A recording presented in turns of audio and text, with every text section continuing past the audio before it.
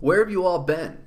Getting ready for what? The apocalypse? I've been here for 20 minutes. We were to meet at the shelter to make our plan of attack. How can you know what equipment you'll need if you don't know what disaster we're facing?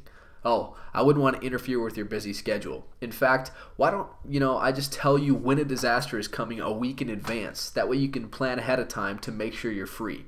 But it's not going to happen. God doesn't call ahead to let me know when these things happen. They just do. And that's why we've got to be ready. Fine. Why don't you all go home? Take the day off. When there's an earthquake or a blizzard and the people crowd into this shelter looking for help, I'll just tell them there's nothing we can do because we're not prepared to help. Go home then. I said go home.